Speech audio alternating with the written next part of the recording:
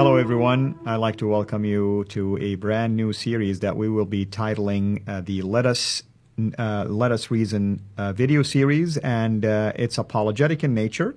And today's topic that we will begin with has to do with the doctrine of Tawheed. In fact, we may even call it Tawheed Dilemma. But here is the good news. With me here in studio, my dear brother and friend Sam Shamoun, who is going to basically discuss with me a number of things that are mentioned in the Quran that contradict what our Muslim friends typically would say about the doctrine of Tawheed, which in their mind, meaning that God, Allah, is an absolute one, has no partners whatsoever. Sam, right. Welcome, brother. It's a pleasure to be here, but as is my habit, I always like to invoke the God and Father of our Lord and Savior Jesus Christ. We trust the Father will bless us Amen. For the glory of Jesus by the power of the Holy Spirit to speak truth clearly and accurately so that we represent what Muslims believe correctly, so that they can see the truth of the gospel of Jesus Christ, and that Christians can also be emboldened in preaching and proclaiming the truth of Jesus Christ. So Amen. We ask the Father to bless us and cover us by the blood of Christ and fill us with the Spirit in Jesus' name. Amen. Now, with that said, it is vitally important that we make a distinction between two types of monotheisms, right? You have what's called Unitarian monotheism, the belief that God is not just a singular being, but a singular person, a singular consciousness. And that's what Muslims claim. They claim that Allah is a singular person as well as a singular being, even though they may not use the term person, but that's what they believe. Correct. Now, there's also what we call Trinitarian monotheism. This is what we are, that although there's one eternal being, one God, this one God eternally exists as three eternal relationships, or as three eternally distinct but inseparable persons: the Father, the Son, and the Holy Spirit. And real quickly, let me define the term person, because we have Christians who may not know what we mean by person, That's let correct. alone Muslims. That's correct. By the term person, we do not mean a flesh and blood, finite human being. Because when I use the term person, typically the first thing that comes into a person's mind is a flesh and blood, temporal human being. That's not how we're using the term person in reference to God. By person, we mean that the Father, as well as the Son and the Holy Spirit, the Father is a person in the sense that he has emotions, a divine mind, a divine will. He has cognizance, meaning he's aware, self-awareness. He's aware that he exists, and he's aware that others exist. That's how we use the term person in reference to the Godhead, not a limited physical flesh and blood human being. So we believe there are three persons, one God, whereas Muslims would say there's only one person who happens to be the God of Abraham, Isaac, and Jacob. So we're going to challenge that assertion. Right. We're going to show that even the sources of Islam, particularly the Quran, does not teach Unitarian monotheism. Yeah.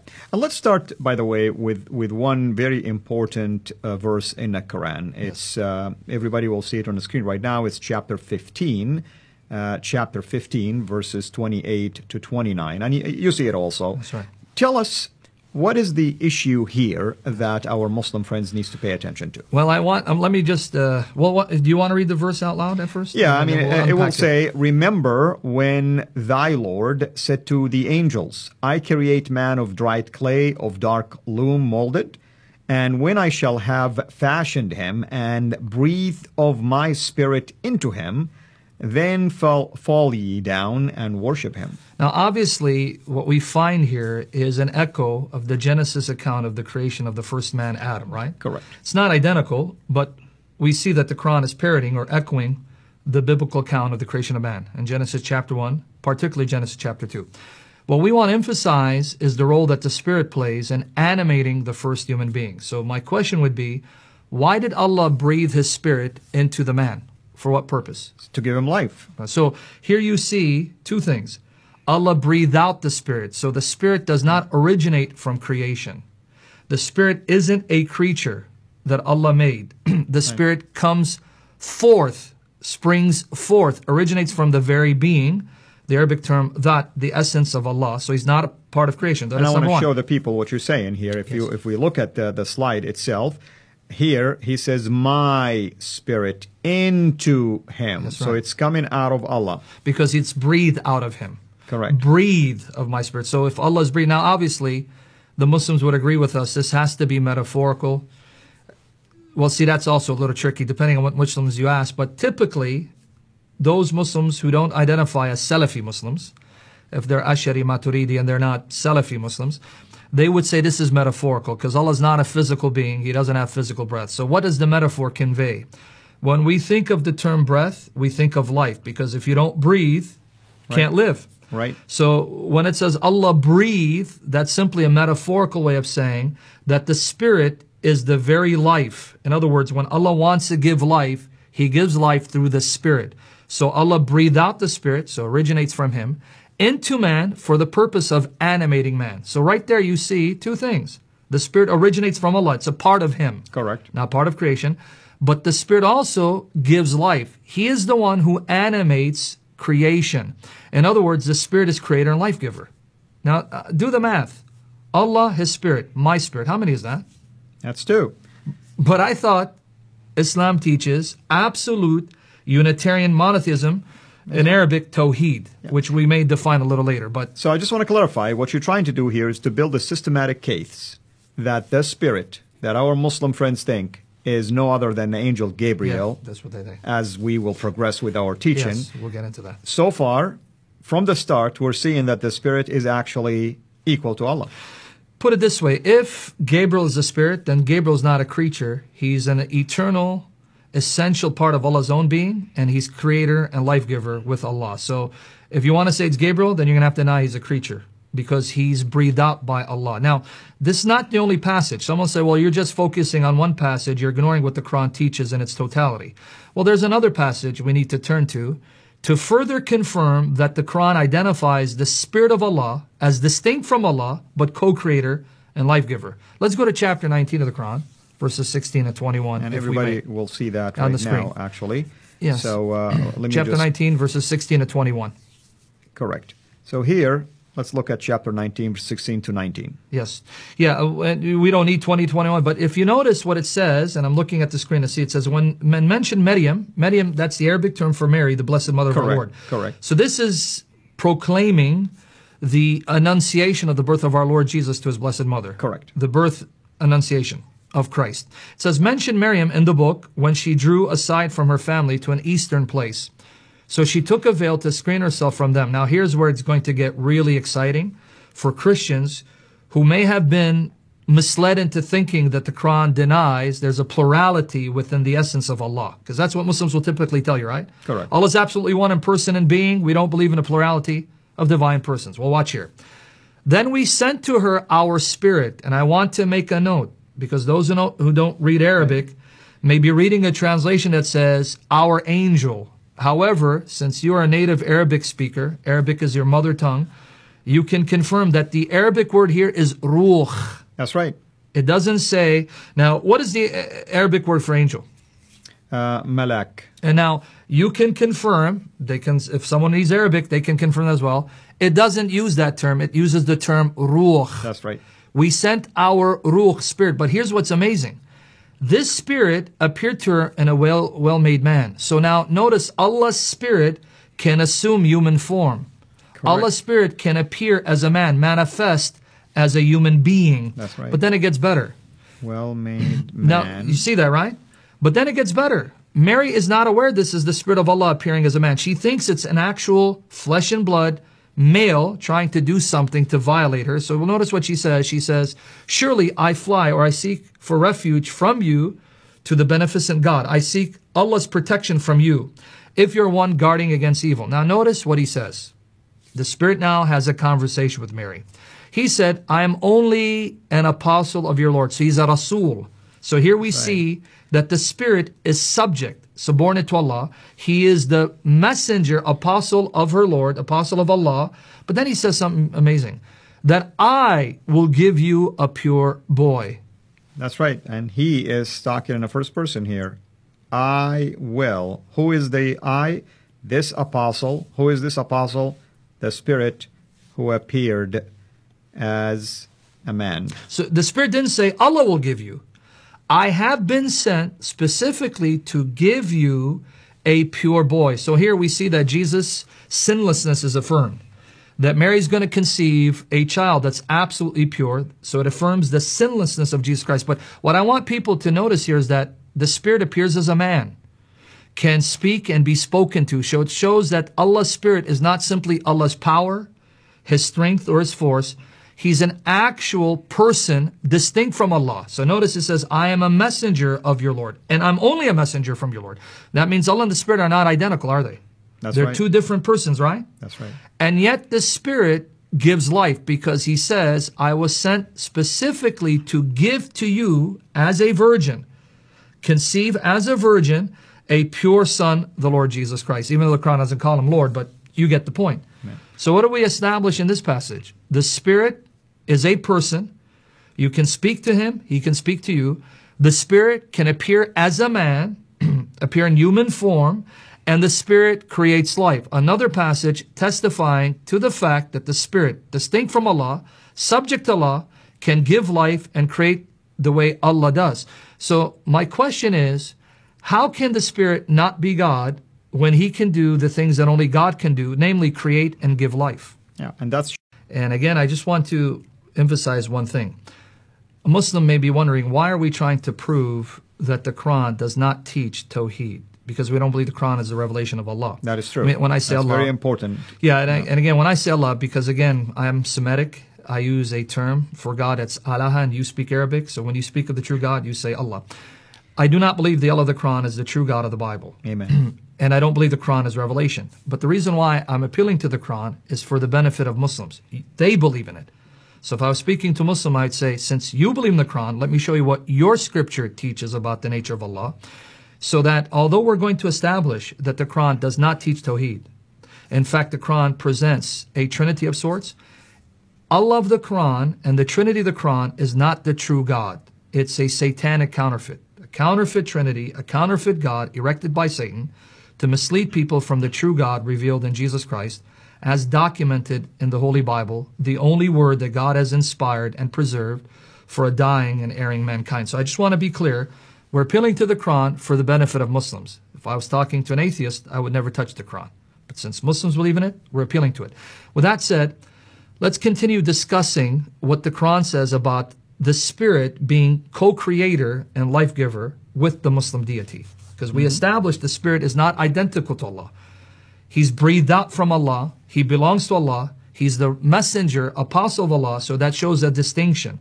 Though they're distinct and the Spirit is subordinate to Allah, at the same time, the Spirit does what only God can do. So let's look at chapter 66, verse 12, recalling in the previous episode that when the Spirit appeared to Mary, he said, I've been sent to give to you, I have been sent to create life in you, to give to you a pure son.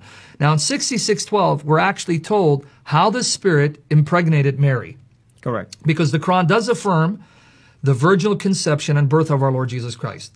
No Muslim can be a Muslim if he denies that Jesus was born to the Virgin Mary without sexual intercourse. If they deny it, they're no longer true Muslims because they're denying the Quran. So at least the Quran, here we say, right, you got it right here because it agrees with the Bible. Anytime the Quran agrees with the Bible, amen, it's right. When it disagrees with it, it's not the Word of God. But in 66:12, notice what it says. Mary, daughter of Imran. And side note, there's a lot of meat to cover, a lot of topics. The Quran assumes that Jesus' maternal grandfather, his name was Imran, and it says that Mary's the daughter of Imran, and that Mary's mother is the wife of Imran, and that Mary's also the sister of Aaron in chapter 19, verse 22. Now, why is that interesting? The only Mary whose father's name was Imran, who had a brother named Aaron, is the sister of Moses. Which is 1,300 years earlier. Yeah. At least. 13 to 1,400 years. Yeah. So here we have Jesus' mother identified as a sister of Moses. Because if you go to Numbers 26:59, there we're told Amram, Imran being the Quranic equivalent of Amram. That's right. His wife Yochebed gave birth to Maryam, which coincidentally is the Hebrew form of Maryam, which is the Arabic word for Jesus' mother. Maryam. And Aaron, Harun, and Musa, Moses. So the mother of Jesus in the Quran is none other than the sister of Moses. So should we just prove that she is also pre-existent? You better believe she's quite old. She's been living for about 1,500 years by the time she... So Jesus is the nephew of Moses and Aaron. Now, with that said, notice it says, and Mary, the daughter of Imran, who guarded her chastity. Not getting too graphic or too detailed, you and I both know that's not what the text says. That's right. It says she guarded her, and I'm going to give G-rated version, her private part. Farjaha, farj. Yeah, that's correct. It guarded her private part. And then it says, we breathe into it, fihi, into what? Her private part of our spirit. So my question to you, why is the Quran telling me that Allah breathed His spirit into Mary's private part? For what purpose? To basically bring Jesus into life. Yes. So you're saying that the reason why the spirit entered her body was to cause her to conceive Jesus? That's right. So basically, the Quran is saying it's the spirit that created the human nature, the physical body of Christ? Now, how can that be if the spirit is not God? Because Allah, and only Allah, according to the Quran, is creator and life giver. Yet here, again, we see Allah breathing the spirit. Right. That means the spirit is not part of creation. It originates from Allah. It comes out of Allah. It proceeds forth from the very that, the essence of Allah, breathed out by Allah, entering into Mary's body, causing her to conceive life. What more evidence do the Muslims need to end up seeing that this spirit is not a creature? He's part of Allah, so he's eternal. He can appear as a man, so he's a person. He's personal, he has personhood, creates and gives life. And we'll show our friends right here. So, for instance, look in the slide, who is speaking? And we, that's Allah speaking, breathe basically therein into the private part of our spirit. Okay, another distinction. And that's what happened. The spirit of Allah, basically representing Allah in this case, Yes. is the one who caused Mary to conceive. Yeah, there's no way of getting around the plain teachings of the Quran. And this is not the only time where it says that Allah breathed the spirit into Mary. The other passage, which we don't need to bring up on the screen, but it's in chapter 21, verse 91, where again she's called the daughter of Imran, right? It says again, Allah breathed into her. It says the daughter of Imran, who guarded her private part, we breathe into her. Now, interestingly, there the preposition is fiha, breathe into her. Right. Whereas here in 66:12, it's fihi, breathe into him, or referring to the private part. But both these passages explicitly teach Allah breathed His spirit into Mary to cause Mary to get pregnant with Jesus. Now, there is an alternate way of understanding these passages, but we'll do that in a future session. The fact remains that if a Muslim is going to follow what the Quran teaches, not what later Islamic theology teaches, that the spirit is Jibreel and Jibreel is a creature, if you just let the Quran speak, and ironically, there's a famous Muslim apologist named Shabir Ali, who's part of a show called Let the Quran Speak. So if we let the Quran speak, clearly the spirit is not a creature. The spirit is subject to Allah, subordinate to Allah, distinct from Allah, originates from Allah, so he's eternal, he's not, not part of creation, and creates and gives life. What else do Muslims need to be convinced regarding the Spirit's divine identity, his divine personhood? Amen. And, it's a deep topic. I think we need to at least pause here so we can continue in the next episode. And, we want our listeners basically and viewers to go back to video number 1 and continue so that you can see the logic that we are trying to establish for you, so that this one will make sense even more based on that foundation that is being laid out. But I believe also every video at least has a powerful point in it. For instance, this video once again shows that the Spirit of Allah is distinct from Allah and has also the power to cause life to come into existence, and in this case, of course, the conception of our the fleshly, basically the body of our Lord into existence. So, Sam, what are we going to talk about next time? Lord willing, in the next 2 sessions at least, we're going to discuss that the Holy Spirit possesses the very unique names of Allah, names that cannot be given to a creature, and prove that the Holy Spirit is not a created angelic being. Now, today, we are going to begin to show also some characteristics and descriptions, sifat, basically, that are applied to the Spirit that are divine. That's right. Attributes. I'm glad you mentioned the word sifat, because if you're dealing with Salafi Muslims, not all Sunni Muslims are Salafi Muslims. The largest Islamic sect is the Sunni sect. It's about 85% of those who profess to be Muslims. Not that those who claim to be Sunni understand Sunni theology. Among Sunni Muslims, you have the sect called the Salafi sect. We call them Salafi, or in the West, they're called Wahhabis. According to this branch of Islam, they divide Tawheed. Tawheed, and again, we keep using that term. Tawheed is simply the Arabic term that was coined to denote the oneness of the Islamic God. Tawheed, oneness. According to Salafi theology, Tawheed is divided into three branches. Now, other Sunni Muslims don't divide them into three branches. They think it's an innovation. But Salafi Muslims say that there are three branches to Islam. There's Tawheed al-Rububiyyah, the oneness of Allah's sovereignty, His lordship. Tawheed uluhiyyah. Uluhiyyah or ibadah, the oneness of Allah's worship. And then you have Tawheed al-Asma wa Sifat. So you know that because you come out of that mindset. That's right. Now, Tawheed al-Asma wa Sifat means that Allah possesses certain names and characteristics that cannot be ascribed to a creature. Now, that needs further qualification. This branch of Islam says that certain names and descriptions cannot be attributed to a creature in their definite forms. Now, what does that mean? For example, I can speak of someone possessing Rahmah, but I cannot say he is Ar-Rahman. See, now I placed the definite article before that. Now, that's right. Ar-Rahman or Ar-Rahim or Al-Qudus. Anytime these characteristics are prefixed with the definite article, you cannot attribute it to a creature.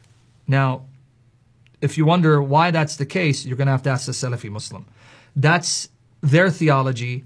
They came up with it. That's how they define it. I'm simply reporting what they believe. So I can say Rahman to someone, but I can't say Ar-Rahman. I cannot put the definite article before that because that is only true of Allah. Now, with that said, if the spirit is a creature, to then ascribe some of the very unique names, characteristics of Allah to this creature would be a violation of Tawheed. It would be shirk.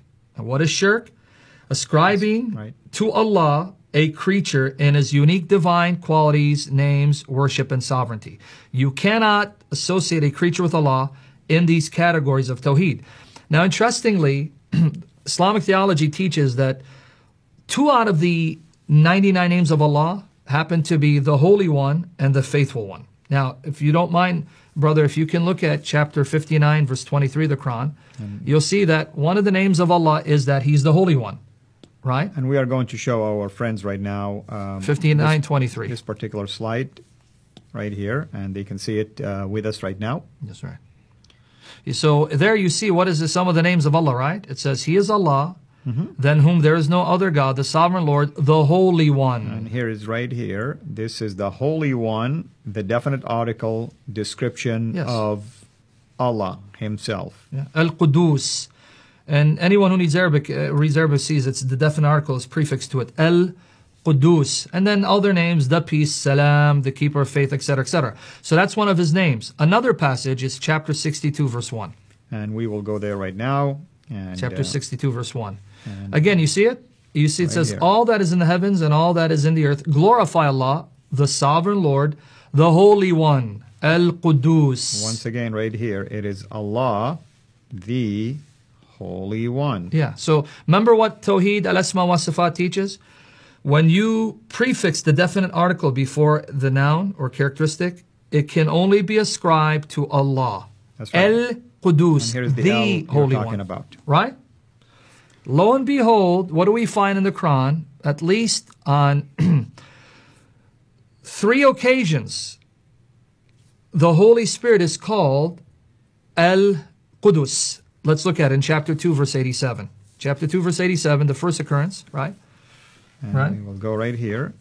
And you said it's...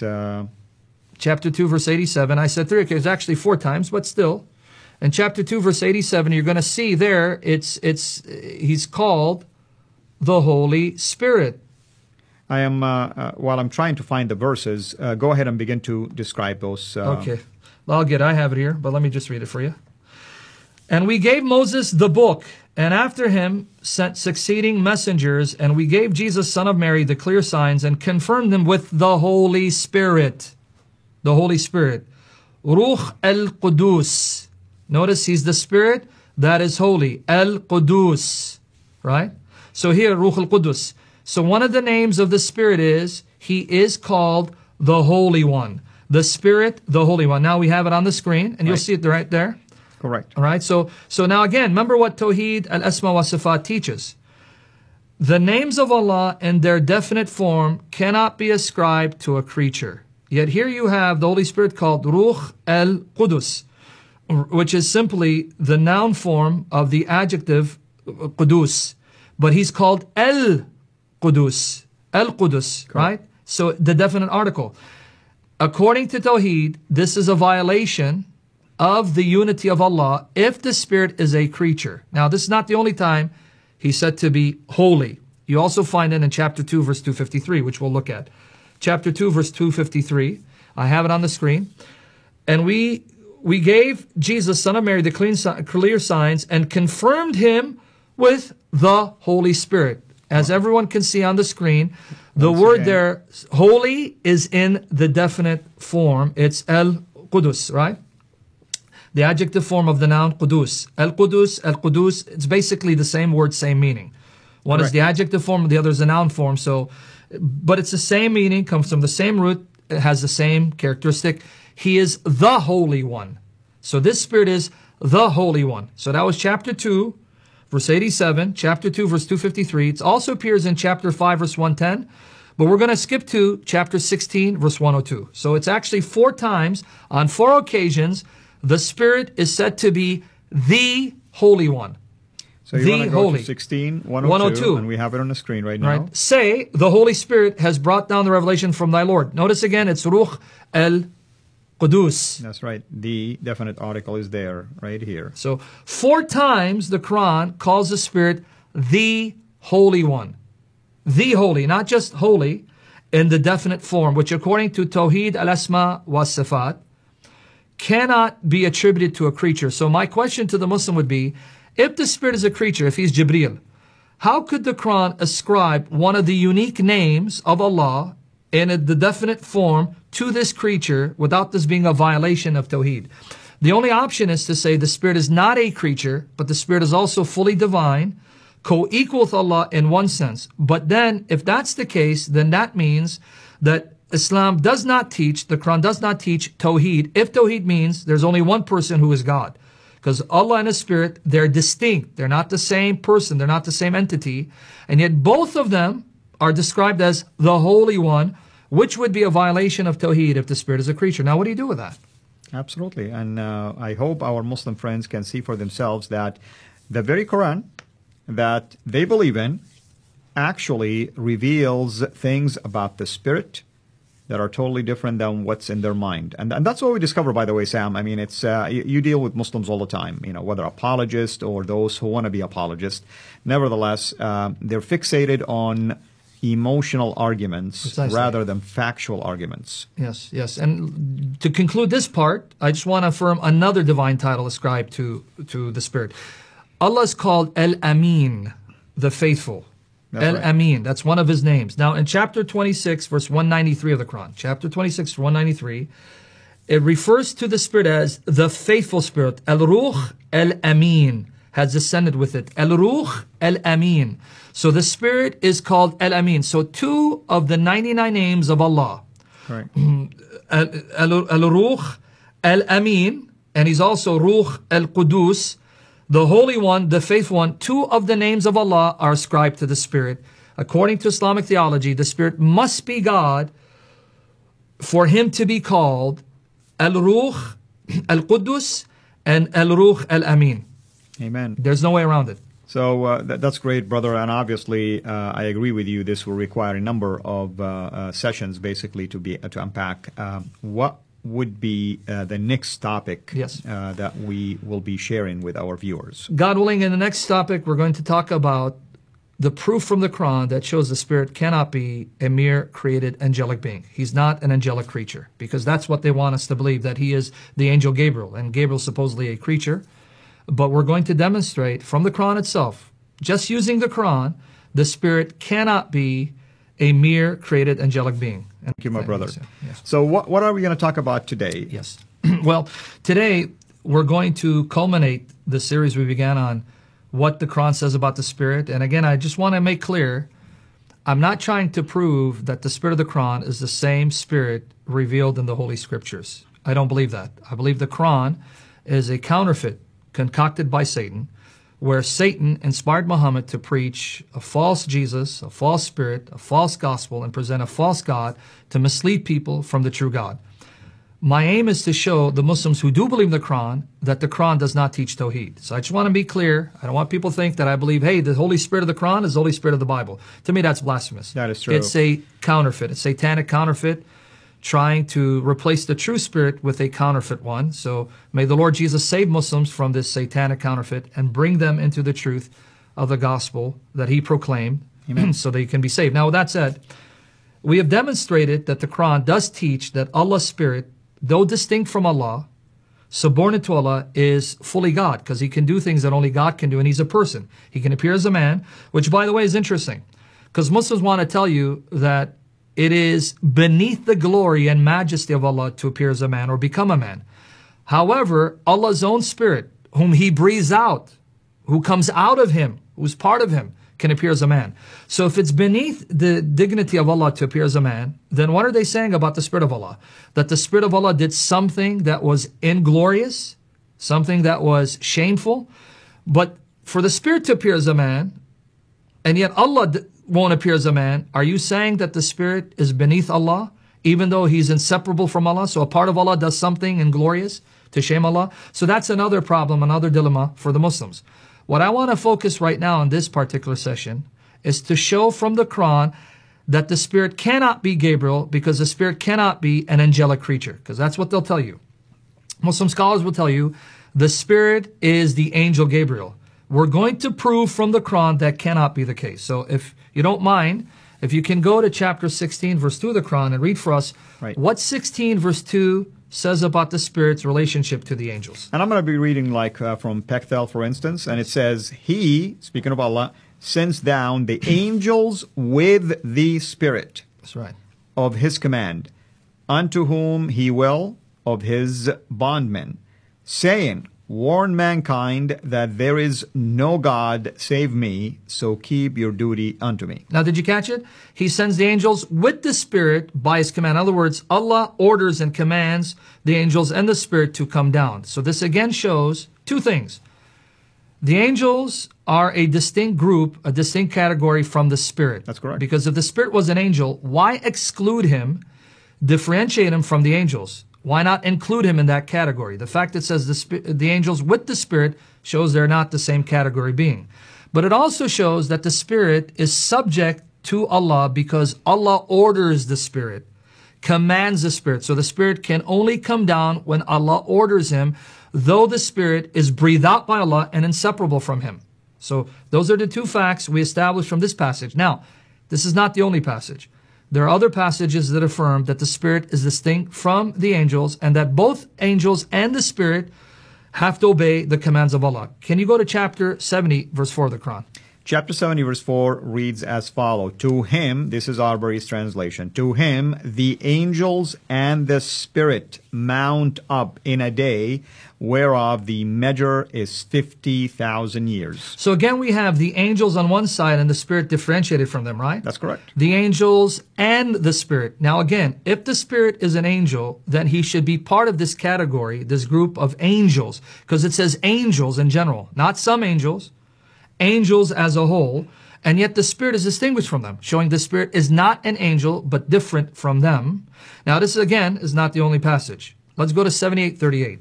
78:38 reads, on a day when the angels and the Spirit stand arrayed, they speak not, save in him whom the beneficent alloweth and who speaketh right. So again, angels and the Spirit, two different categories. The angels one side, the Spirit on the other side, and again affirms that the Spirit with the angels is subordinate, subject to Allah.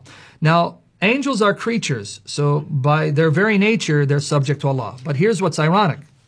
The Spirit is breathed out by Allah, so he's an eternal part of Allah. He's not part of creation. That's correct.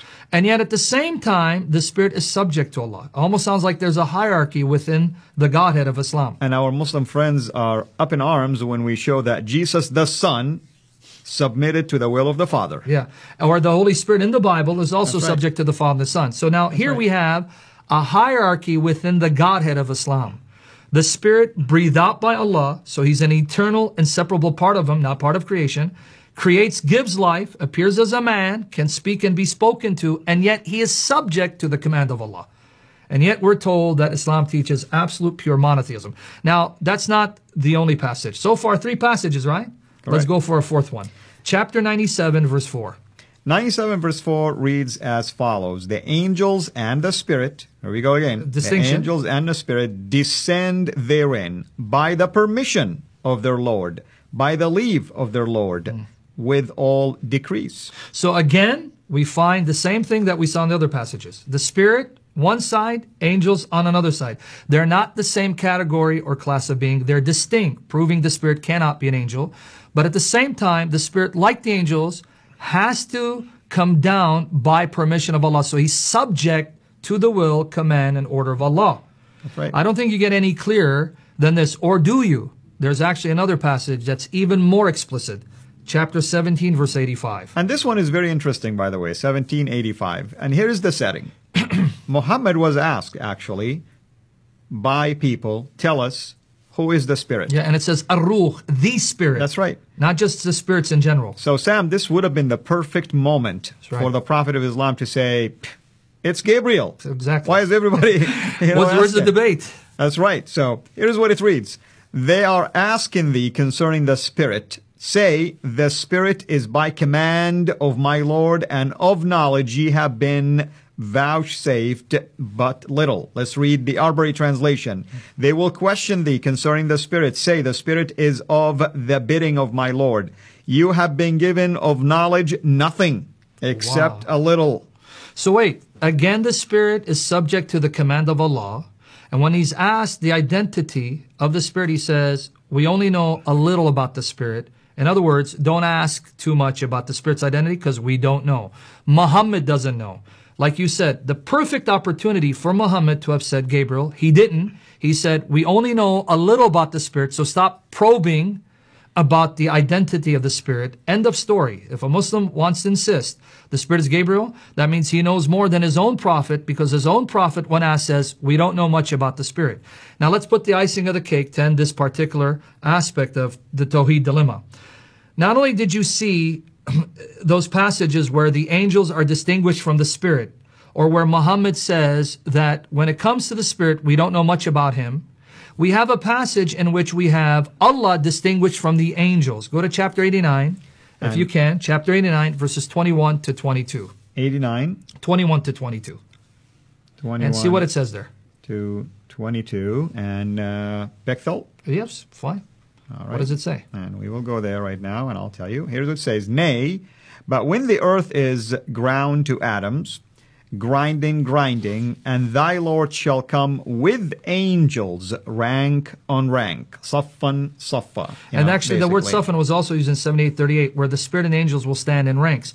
Now, which Muslim would deny that their Lord, thy Lord, Muhammad's Lord, is not an angel? Because here it says, thy Lord with the angels. Two different categories, right? Exactly. But when the same language is used of the Spirit, the angels and the Spirit and the angels, why then would they assume that the Spirit is an angel when clearly the Spirit is distinguished from all angels in the same way that Allah is distinguished from all angels? Not only that, but there is one verse, for instance, where it says, who is the enemy of Allah, His angels? Gabriel, Michael. I mean, you have like different categories that are being distinct from each other. No debate as far as the Quran is concerned. To sum up, the Spirit is not a created angelic being. The Spirit is distinguished from all angels. The Spirit is breathed out from Allah, so He's an eternal, inseparable part of Allah. The Spirit is subject to Allah. The Spirit creates and gives life like Allah does, and the Spirit can appear as a man, can speak and be spoken to. In other words, the Quran affirms the Spirit is an eternal, divine person, inseparable from Allah.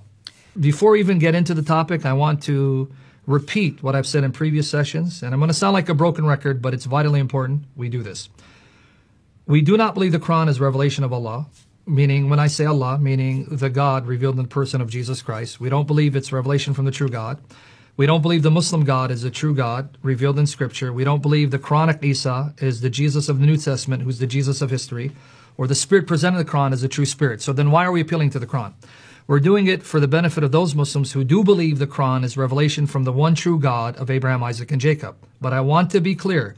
The Islamic Jesus is not the true Jesus revealed in the New Testament. The spirit revealed in the Quran is not the spirit revealed in the person of Jesus Christ. And so I want to emphasize that, lest Muslims think that we're endorsing the Quranic view of Jesus. Now, with that said, it is true that the Quran does seek to demote Jesus to the level of a mere human servant. But at the same time, the Quran makes assertions about Jesus Christ that shows he's more than a mere human servant. He's more than a man.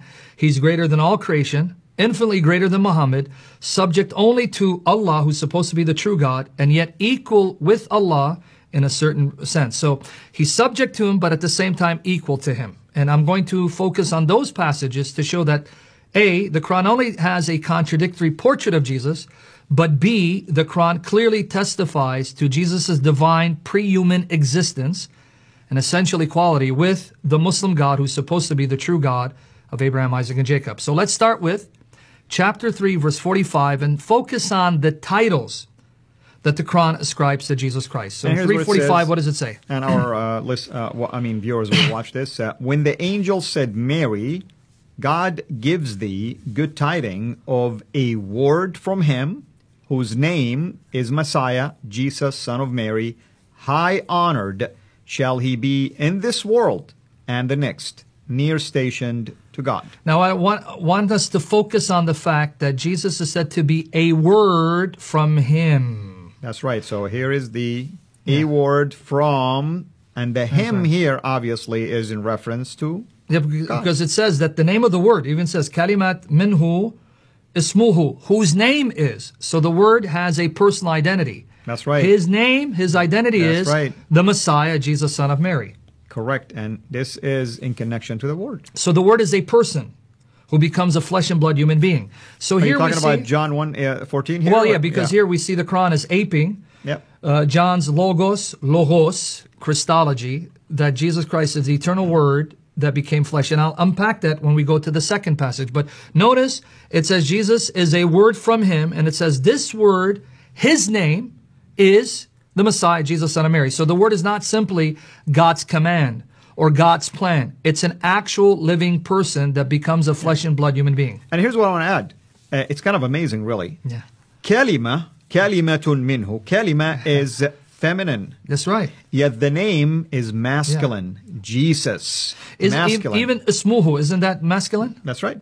So here you have kalimat, which is in the feminine gender. Not ismaha, ismuhu. Yeah, and yet it's a masculine figure. That's right. Right? So that again shows you that Muhammad is hearing what Christians are saying about Jesus. That's right. Identifying him as the word and adopting it as part of his theology to entice Christians to take him seriously, not realizing by accepting that part of Christian theology, he ends up refuting himself. Let's go to the second one. This one is where we're going to really show the connection with John's logos or word Christology. In chapter 4, verse 171, it's a long passage. And here's what's ironic about this passage. This passage is intended to rebuke Christians for saying Allah is a third of three and censoring them for saying that Allah has a son. And yet what it says about Jesus clearly affirms that Jesus is divine. Exactly. And pre-existed and became flesh. What does it say in chapter 4, verse 171? People of the book, go not beyond the bounds in your religion and say not as to God, but the truth. The Messiah, Jesus, son of Mary, was only the messenger of God. Now let's pause there. You know Arabic better than I could ever know it because it's your mother tongue. The word only is not in the Arabic. It doesn't say only the messenger. That's right. It says That's right. He was Rasulullah. Now, for those who don't know what the word Rasul means, it can also mean apostle. So what this is saying is Jesus, notice, he's the Messiah, Al-Masih. We'll unpack that in future sessions, God willing. He's Messiah, Al-Masih, the only one called Messiah, by the way. Son of Mary, which affirms his virginal conception and birth, which we'll talk about in a future session. Rasulullah, which can be rendered as apostle of Allah, which is supposed to be the true God. Now, for a Christian, you can amen all of that. Thus far, what the Quran says, we have no objections, because if you go to Hebrews 3, verse 1, Jesus is said to be the apostle and high priest of our confession. So the Bible acknowledges Jesus is the apostle of God the Father. And here's what I want to add. We already demonstrated that according to the Quran, the Spirit is also an apostle. Is the apostle. That's right. So you have Jesus, the Word, apostle of God, and the Spirit, apostle of God. Now let's continue further into the passage. So it says, was only the messenger of God and his word that he committed to Mary, and a spirit from him. Let's park it there. You know the Arabic again, so the only reason I'm peeling the Arabic is because you can confirm what I'm saying. There it says, kalimatuhu, his word, alqaha illa Maryam. Alqaha means cast down. That's right. And his evolved word, what? Cast down to Mary. Now, a spirit proceeding from him, ruh and min. Now, if you say he is the word that came down to Mary, that implies that before he came down, he was already there, up there with Allah. Pre-existence. How do you get around that? A child is born, a son is given to us. And here the word comes down to Mary, which means that before he came down, he was with Allah, his word, and then it says a spirit from him. Now that makes perfect sense. Why? Because before Jesus was born and conceived from his blessed mother to take on flesh, he would have existed as spirit. Prior to becoming flesh, Jesus, as the eternal word, the divine word, would have existed as spirit. He would have been bodiless, immaterial, like the Father is. The Father is spirit, Son is spirit, the Holy Spirit is spirit, meaning bodiless, immaterial. Galatians 4:6 said, God sent the Spirit of His Son. The Spirit of His Son, the Holy Spirit in our hearts. So catch it here. Jesus existed as spirit when he was there with God, when he came down as his word to become flesh for Mary. Thus far, what you just read in the Quran is basic Johannine Logos Christology, the word Christology of John. The eternal word with God the Father, who came down as a spirit to become flesh from his blessed mother. Now, does the Bible say that Jesus, before he became flesh, and now in virtue of his divine nature, is a divine spirit? In other words, as God who possesses the divine nature, he is spirit by nature, because to be God is to be spirit. Yes. 1 Corinthians 15:45 says, the first Adam became a living soul. The last Adam became a life-giving spirit. Thus far, what we read in the Quran, no Christian would have a problem with. Amen. He is the Messiah. He is the virgin-born Son of Mary.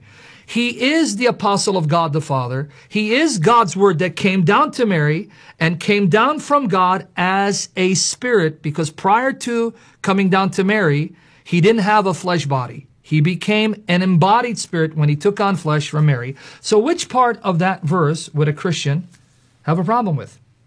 Nothing so far. So far we agree, right? But now let's bring out the implication in this session.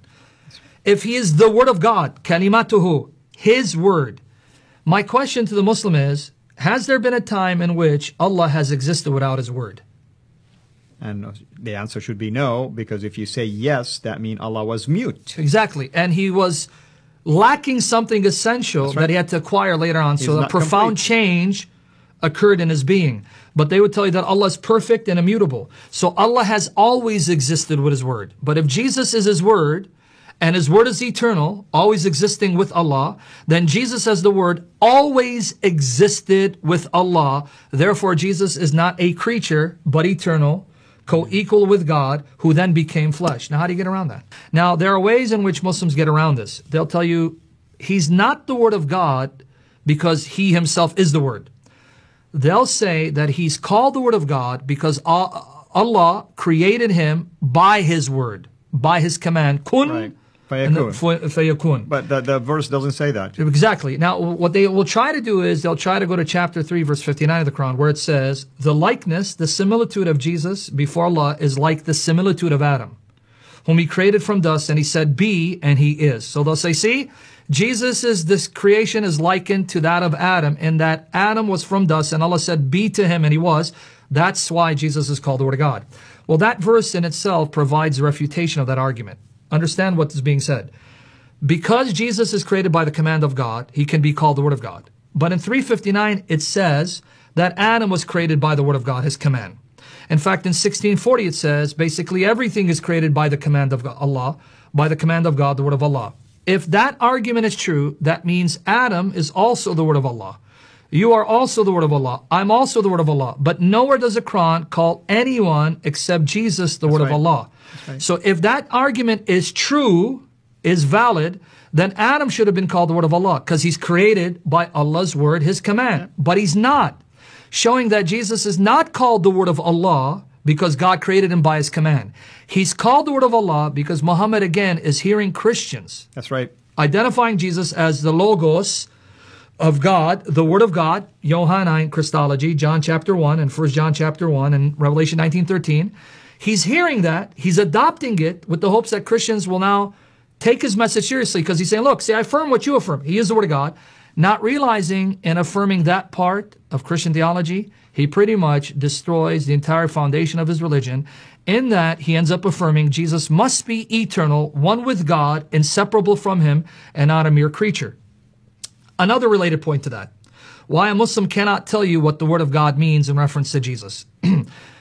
Many people may not be aware of this, but you are aware of this. Chapter 3, verse 7 of the Quran speaks of two sets of passages in the Quran. Chapter 3, verse 7 says, there are clear passages of the Quran. They are the mother of the book, foundational, focus on them. But there are another set of passages that are said to be ambiguous, unclear, right? So there are two sets of passages in the Quran. One clear, focus on them. The other unclear. And then it says only those who have a disease in their heart will focus on the unclear passages in chapter 3, verse 7. But then it says only Allah knows their meaning. Now, many people may not be aware of this, but I encourage Christians, even Muslims, to look up Tafsir Ibn Kathir, the abridged English translation, which they can read online for free. You can go to Q Tafsir, Tafsir, QTAFSIR.com.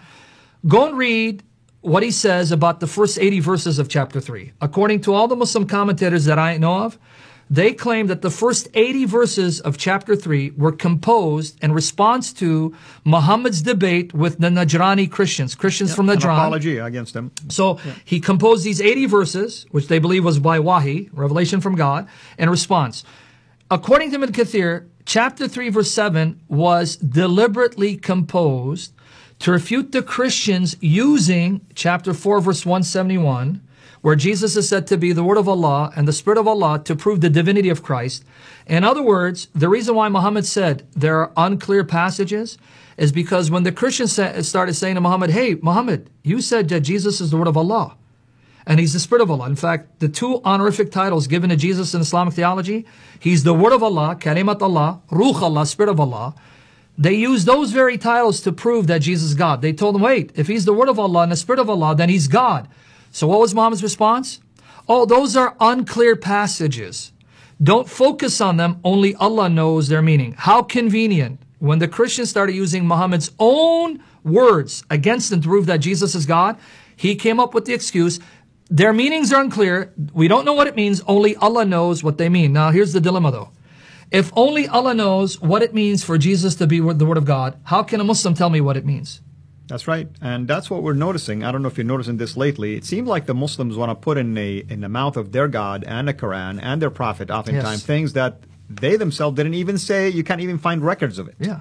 Like in one of the sessions where it says about the Spirit. When Muhammad's asked about the Spirit, he goes, only a little knowledge is given concerning his identity. So Muhammad is silent about who the Spirit is, yet Muslims tell us it's Gabriel.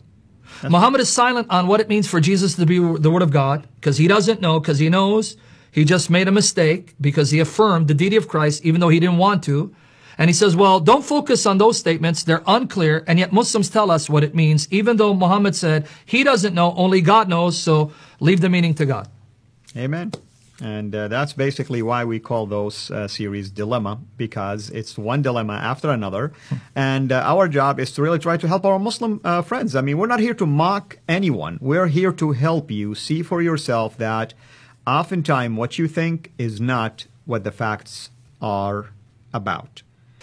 Now, what we're trying to do in these series is to show, like you said, the Quran, not Islamic theology. The Quran doesn't teach Tawheed. And the Quran presents a contradictory, if not confusing, picture regarding issues such as the person of Christ. Because in one breath, the Quran wants to say that Jesus is simply a human servant of Allah.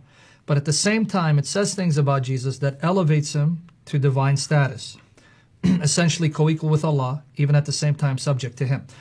Now, why do I want to talk about the virginal conception and birth of Christ? Because that's going to pose a dilemma, a problem for the Muslims because of what the Quran says regarding Allah not having a son. But first, let's look at the passage. Let's go to chapter 3, verse 71.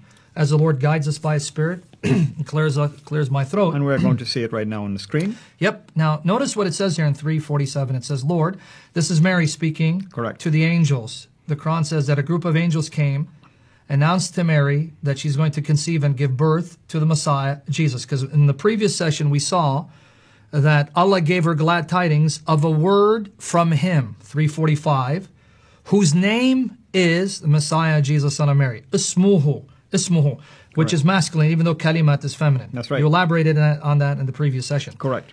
Now she asks a logical question. She's not married. She's a virgin, a chaste virgin. She says, how shall I have a son, seeing no mortal has touched me? Pay attention to that language. How shall I have a son, seeing no mortal has touched me? Even so, God said, God creates what He will. When He decrees a thing, He does but say to it be, and it is. Well, it's easy for Allah to cause you to conceive and give birth to a child without sexual intercourse. After all, Allah is the one who created the entire creation and spoke it into existence from nothing. So a virginal conception and birth, piece of cake. That's basically what it's saying. So in saying this, it's pretty much agreeing with the biblical teaching that the Blessed Mother of our Lord Jesus conceived by the power of the Holy Spirit and gave birth to her blessed, glorious Son while a chaste virgin sexually. Now let's go to the other reference that touches upon Jesus' virginal conception and birth. Chapter 19 of the Quran, verses 16 and 21. Chapter 19, verse 16 and 21. It's a long passage. And here it is in front of us. Now it's long, but again, I'm going to read it so that people can follow the train of thought. Mentioned in the book Maryam, when she withdrew from her people to an eastern place, and she took a veil apart from them, then we sent unto her our spirit. There again, spirit, we already discussed the significance of this, that presented himself to her a man without fault. She said, I take refuge in the All-Merciful from thee, if thou fearest God. He said, I am but a messenger, Rasul, apostle, come from thy Lord, to give thee a boy most pure. We're going to revisit that language, boy most pure. As you know the Arabic better than I can imagine. It's Ghulaman Zakiyan. That's correct. Pure, holy, faultless son. We'll revisit that a little later. Notice the response again. She said, how shall I have a son whom no mortal has touched, neither have I been unchaste? How can I get pregnant and give birth? I haven't had any sex with any man, and I am chaste. Response again. He said, even so thy Lord has said, easy is that for me, and that we may appoint him, Jesus, ayat unto mankind, and a mercy from us, it is a thing decreed. So, in both chapter 19 and chapter 3, we have the Quran affirming the virginal conception and birth of Jesus Christ. Now, you may be wondering why I keep saying birth. Because someone can say she conceived as a virgin, but she didn't remain a virgin because she married Joseph and had intercourse before she gave birth to Christ. The Quran, in agreement with the Bible, teaches she had no sexual intercourse whatsoever from conception to the time she gave birth to the Lord Jesus Christ. And interestingly, the Quran doesn't even know that Mary was betrothed to Joseph. No mention of Joseph. That's right. No mention of the betrothal. And this may be interesting to people from, let's say, a Catholic, Orthodox, or one of these traditional Christian backgrounds.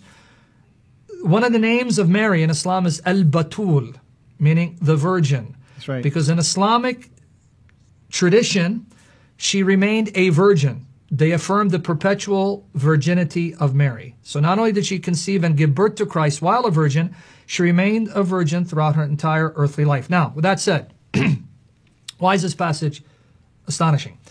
Do you remember what Mary said? Supposedly said. Because again, as we stated in previous shows, we do not believe the Quran is the actual word of Allah, meaning the true God. I keep saying Allah, forgetting that for most people, Allah is not the term they would use for God. That's right. But if you're speaking Arabic, that's the only term you'd use even for the God of the Bible. We don't believe the Quran is the true word of the true God, nor do we believe that the Quran contains the actual conversations of the prophets of Mary or Jesus. But with that said, notice the response in 347 and in 19, verse 20 is, how can I have a son seeing no man has touched me? You know what's astonishing about that? And we can show the slide one more time for if you want to follow it. You notice it? It's bold in there, right? Here it is. How shall I have a son whom no man no mortal has touched, right? So she's asking the question, how can I have a child? I don't, have a husband. I'm not sexually active. So the assumption is she can only have a child through sexual intercourse.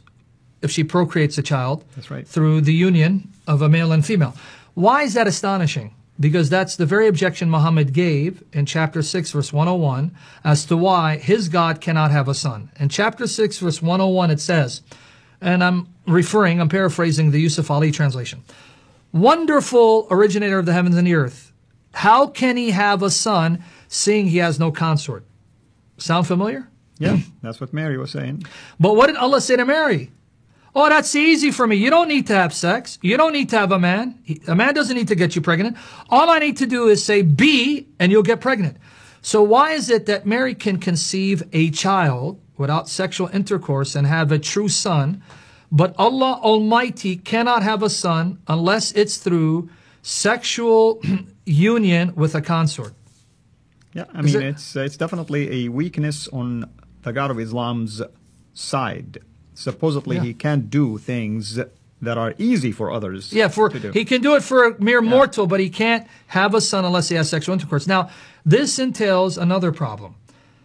Since the Quran is assuming that you have to have a father and mother to have a child, and since Mary conceived by Allah through the Spirit without sexual intercourse, that means if I apply this Quranic logic, then Allah is the father. Because remember, you cannot have a child without a father or mother, because that's pretty much the logic of 6:101. I'm going with the logic of the Quran. I cannot have a son unless I have a consort, right? So in Muhammad's mind, to be someone's son, the only way you can be truly someone's son is if that person, in some sense, gave you your life, whether through sexual intercourse or by some other means. There's a sense in which a person has to be responsible for you receiving life. Well, who gave life to Jesus in Mary's womb?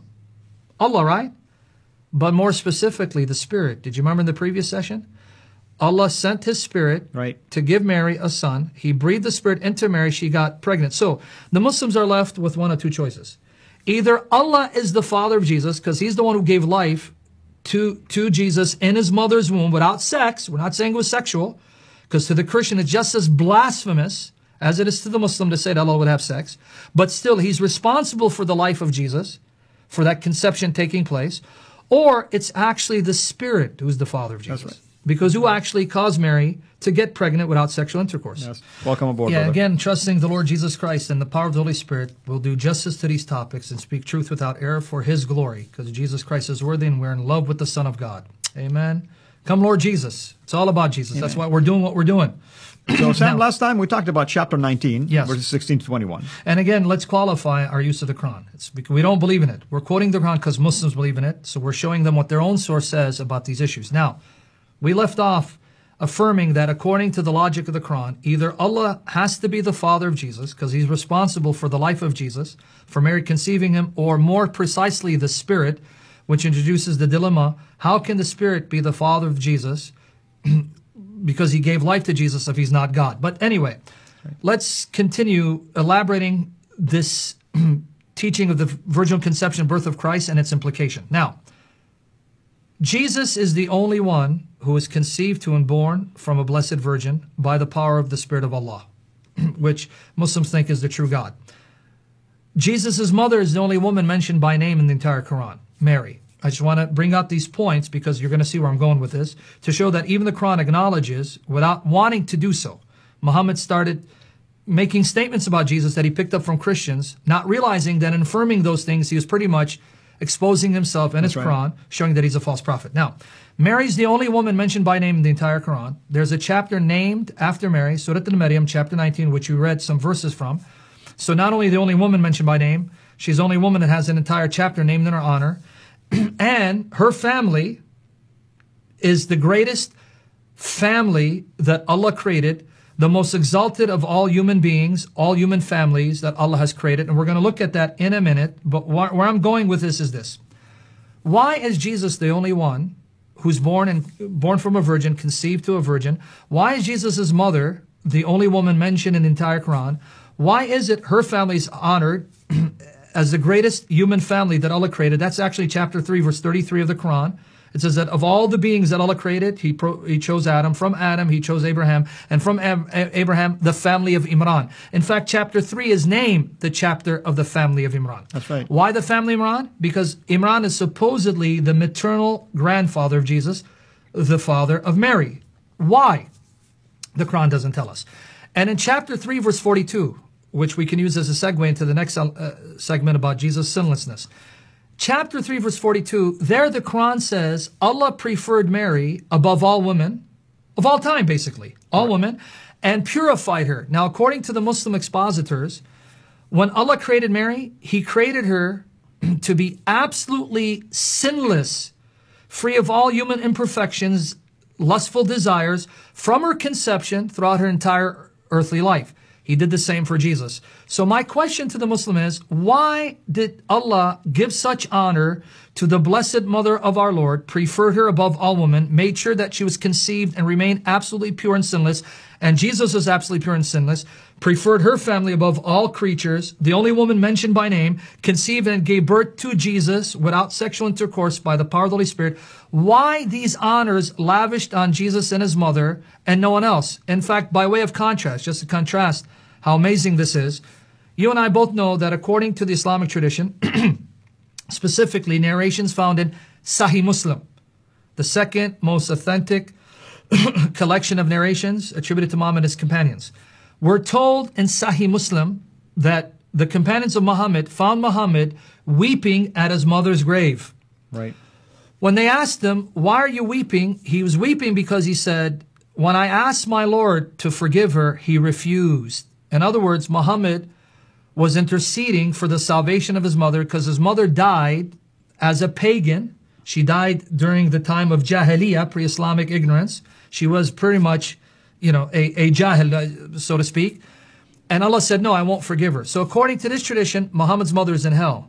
Another tradition in Muslim says, a man came to Muhammad whose father had died in the pre-Islamic period, what they call Jahiliyyah. Correct. So he died a pagan. He said, where's my father? Muhammad said, he's in the fire. So the man walked away sad. So then he beckoned him and called him back. He says, not only is your father in the fire, my father is in the fire also. So Muhammad affirms his father, who's named Abdullah, slave of Allah, go figure, a pagan, slave of Allah, he's in hell, and Muhammad's mother's in hell. And Muhammad is supposed to be the greatest man that Allah created. And yet Jesus' mother, the greatest woman, absolutely sinless, her family, the greatest of all families, conceived and gave birth to Jesus while a virgin. Why? The Muslims don't have the answer. Mystery of mysteries, my brother. We have the answer though, right? Because He's the eternal Son of God, and the only befitting way for God's eternal, glorious, holy Son to enter into creation was through a virgin without sexual intercourse, so that people could know through the conception that God was truly His Father. And I want to hammer this point. As God, Jesus has a father, no mother. Do you know that? God is His Father. As God, in His divine nature, He has a father, no mother. As man, as human, He has a mother and no father. Now tell me He's not astonishing. Mary is great because of who her son is. He's the God-man who elevates her to the status of being the greatest woman that God ever created. Amen. Amen. With that, brother, that will lead us into another important topic related to Christ, and that might take us a couple of sessions, the sinlessness of Christ, according to the Quran, actually. Yes. In fact, if we want to go to start with the sinlessness of Christ, we need to first see what it says about Jesus' maternal grandmother in chapter 3, verses 35 to 36. If we can have it, chapter 3, verses 35 to 36. People can see it right now. And you see, notice there, it says, when the wife of Imran, again, the Quran assumes that Mary's father's name was Imran. That's why in chapter 3, verse 33, it says, Allah preferred the family of Imran above all creatures, not just humans, all creatures. When the wife of Imran said, Lord, I have vowed to Thee in dedication what is within my womb. Receive Thou this from me. So she got pregnant. So it goes, I'm consecrating my child to You. Thou hearest and knowest. When she gave birth to her, she said, notice it's a female, Lord, I have given birth to her, a female. And God knew very well what she had given birth to. The male is not as the female. Side note, notice that the Quran acknowledges males as superior to females. But we'll return to that in future sessions, God willing. I have named her Mary, in Arabic, Maryam, and commend her to thee. I entrust her to you with her seed to protect them from the accursed Satan. So notice her prayer. O Allah, protect my baby Mary and her offspring from the accursed Satan. Now, did Allah honor that prayer? Did Allah answer that prayer? Yes, because we find a tradition. When we go to the next slide, you're going to see there's a tradition in Bukhari, right? Sahih Bukhari, and you and I both know Sahih Bukhari is the most authentic collection of narrations attributed to Muhammad and his followers. Sahih Bukhari, volume 4, book 55, number 641. Watch this. Did Allah answer the prayer? Watch. Yep. Narrated Sayyid bin al-Musayyib, Abu Huraira, the father of the cats. That's what it means. I heard Allah's apostle saying, watch this. There's none born among the offspring of Adam, but Satan touches it. Was Muhammad an offspring of Adam? That's right. Well, that means Muhammad just admitted Satan touched me when I was born. A child therefore cries loudly at the time of birth because of the touch of Satan, except Mary and her child. Then Abu Huraira recited, and I seek refuge with you for her and for her offspring from the outcast Satan. So according to the hadith, Allah honored Jesus' maternal grandmother's request by making sure that Satan was prohibited, forbidden from touching his blessed mother and him, the only two human beings that Satan was not allowed to touch upon their births is Mary and Jesus. That's right. And I like the fact that you just mentioned Muhammad acknowledged that he was touched. Yes. I mean, everyone was touched. He didn't include himself in this exception. Tainted and corrupted by Satan, except Mary and her son. Muslims, why? If Jesus is just a man. That's another thing, my friend, my brother here. You know, Muslims really try to claim that Muhammad is sinless by virtue of the forgiveness of his sin. I think if you ask Muhammad himself, probably he will tell you, I don't know where they got this idea from. I've been appealing to God to forgive my sins all the time. And another sign that Muhammad's request hasn't been granted. Why do Muslims till this day keep praying for his salvation? Because every time they mention his name, they say, Sallallahu alayhi wa sallam. The prayers of Allah and the peace of Allah be upon him. Why would they need Allah's peace to be upon him if he's already in a state of peace? That's right. Jesus is our peace. He doesn't need our peace. Amen. Amen to that. Yes. What about, for instance, in chapter 19, where it mentioned specifically about Jesus? Oh, yeah. And this is a teaser for the next session. Yes, you know, we want to venture into the phrase. Real quickly, that the Quran 1919 used. says that the Spirit would give Jesus Ghulaman Zakiyan, a boy absolutely pure. And there we have the Arabic in transliteration. You know the Arabic better than anyone. Ghulaman Zakiyan. Zakiyan. Is that not the word that denotes purity? That's right, purity. That's where we get the word zakah. You purify yourself by paying, basically. So this refers to Jesus being someone who is pure from conception all throughout his entire earthly ministry. So like his blessed mother in chapter 3, verse 42, where we're told that Allah purified her, meaning that when she was created, and this is according to the Muslim expositors. The Muslim expositors teach that when Mary was created, conceived in the womb of her mother, Allah made sure that she was conceived in a state of absolute purity, and she maintained that purity, absolute sinlessness, pure from all defects throughout her entire earthly life. Same thing with her son.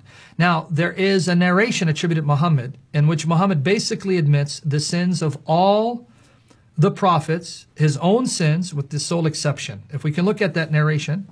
Now, it's a lengthy one. I'm going to give the gist of it because I want to just look at the relevant part in which Jesus is mentioned. Now, in this narration, it comes from Sahih Bukhari, volume 6, book 60, number 3. On the day of judgment, the Muslims are afraid to approach Allah because he's very angry. So they're going to look for a shafi, an intercessor. Yeah. To give wasila, to give them, a connection. We hope that Allah will be merciful. So it says they went to Adam. Adam says, well, I'm not fit for it because of the sin I committed, because he ate of the forbidden tree. So then he says to them, go to Noah. Noah goes and tells them, well, I'm not fit for it because I sinned by praying for my rebellious son, that Allah would save him. So go to Abraham. Abraham says, well, I lied 3 times, so I'm not fit for the task. Now notice, each prophet is disqualifying himself. That's right. From that role because of some sin, right? And I'm really confused, Sam, because I thought Muslims say that the prophets are sinless. But friend, these are minor sins, don't you understand? Yeah, I know. Okay. But they're so minor that it disqualifies them from the right of intercession. So very minor, right? They're that minor, right? So minor you can't intercede. That's right. So what does Abraham say? He says, well, I lied 3 times. Go to Moses, Right. with whom Allah spoke and gave him the Torah. And then Moses says, well, I killed the man. I'm not fit for it. So now let's look at that narration. We'll pick it up And from now there. we're going to show the people the section about Jesus. So now notice what Moses is going to say who to go to. Go to Jesus. We got it boldened. Allah's slave, his apostle, and Allah's word and a spirit coming from him. Wow. I mean, Moses confirming what the Quran taught already. That's right. So go to Jesus. He is the servant of Allah. And we agree that in the Bible, Jesus took the status, the position of a servant, became the servant of God the Father. His apostle, Hebrews 3:1, the apostle of God the Father. Allah's word, said of no one else but him, and a spirit coming from him, said of no one but him. So now notice here, Jesus is identified as the word and spirit of Allah, from Allah. But now watch this. Jesus will say, I am not fit for this undertaking. Go to Muhammad, the slave of Allah, whose past and future sins were forgiven by Allah. Now notice, other forms of the narration say that Jesus didn't mention any sins. Did you catch it? Of all the prophets, they're all disqualified because of some sin. Here, Jesus mentions no sin because he's sinless, but he's still not qualified to intercede. But notice what is said of Muhammad. He supposes he's going to defer them to Muhammad, whose past and future sins were forgiven by Allah. So in this list, It's an amazing- everyone sins, especially Muhammad, with the exception of Jesus. It's an amazing thing. By the way, I'm starting to think Moses might be another person, of Allah, because he's the one who instituted the 5 prayers, Yeah, and now he's exactly. the one who prophesies the 4:171 in the Quran. Yeah, you're right. In fact, Moses was more merciful than Allah, in that Allah wanted 50 prayers, and Moses actually convinced Muhammad, man, 50 is too much. My community could only pray 3 times. Yeah. So again, he was more merciful than the most merciful. So, More on that to come. yeah, in our series of Tawheed Dilemma. But I want everyone to catch it. Jesus is the only one who mentions no sins. So you think he alone is qualified, but again, Muhammad has to make himself more than he is. So even though Muhammad is a sinner who needs forgiveness, he's the one who's going to intercede. But catch it. Jesus is sinless. All the prophets have sins that they're afraid to confront Allah with, because they're afraid that their sins will disqualify them from interceding before the people. Now, I want you to read that citation that comes from Tabari about all the children of Adam have sins with the exception of who? If we can put it on the screen, you'll see.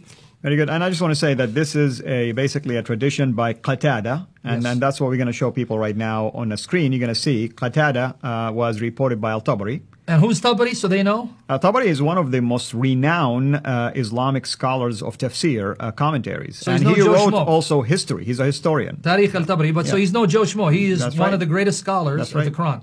Notice what he says. Guys, I want everyone to pay attention.